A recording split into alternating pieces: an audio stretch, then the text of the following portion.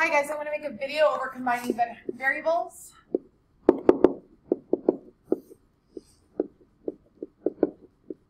We have now done the strawberry problem.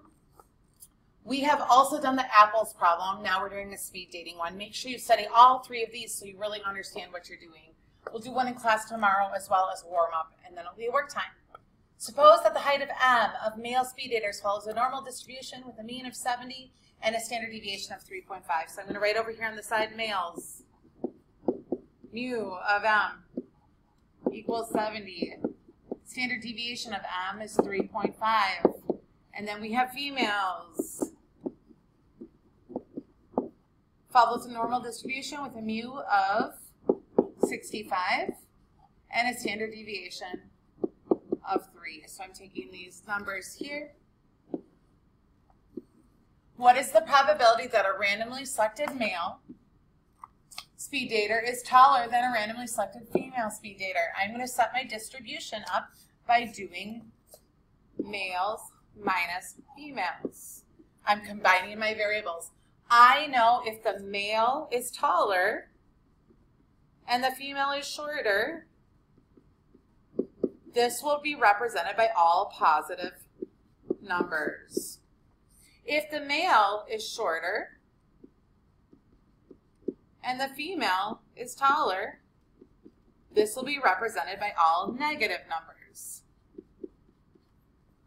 Okay, let's set up our distribution now. Step 1. So this was just all of our pre-thought over here. Kind of setting it up, thinking, what am I dealing with here? I'm going to be combining variables. When I combine variables, the first step we want to do is find the new mean. Mu of M minus F. And I literally am going to just take those two, 70 minus 65, which is equal to 5. What does this actually mean other than saying it's the mean of the males minus the females? On average, in the long run, a male is 5 inches taller than a female. Now we also need to find the standard deviation. This is called describing the distribution.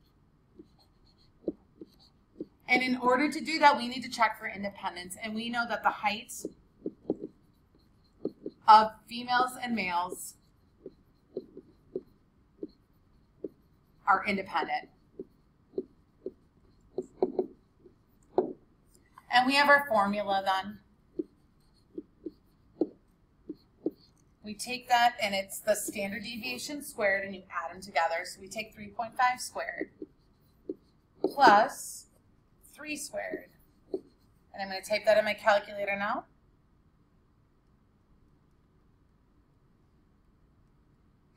And I get approximately 4.6097.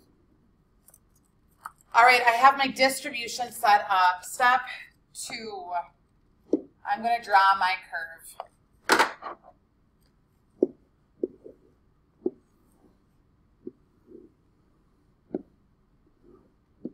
Remember, this distribution is representing males minus females.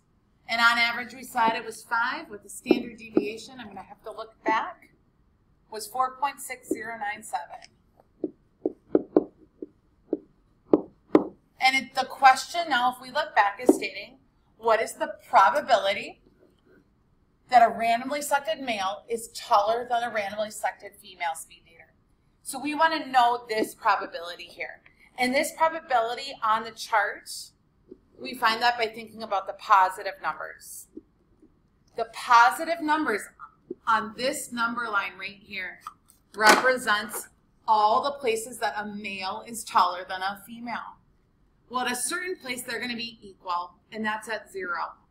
0 represents a male minus a female.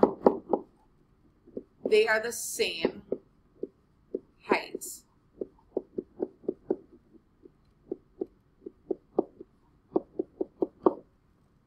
I draw a line here to the left. These are all negative numbers. Negative numbers represent this situation right here, where the female is taller than the male. And when you subtract, you'll get a negative number. To the right of the 0 represents this situation, where a male will be taller than a female. And that's what the question is about.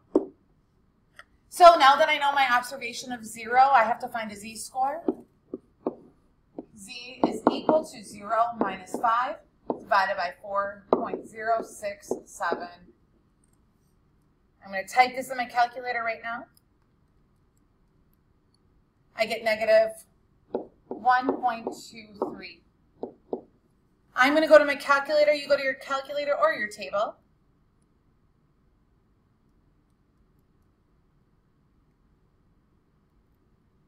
You paste it, and you should get 0.89065.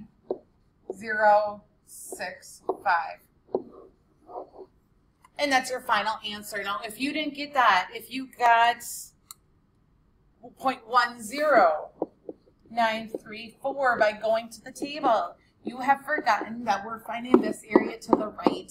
And so when we go to our table using the z-score, we have to subtract from 1. If you have any other questions, let me know in class. Thank you guys.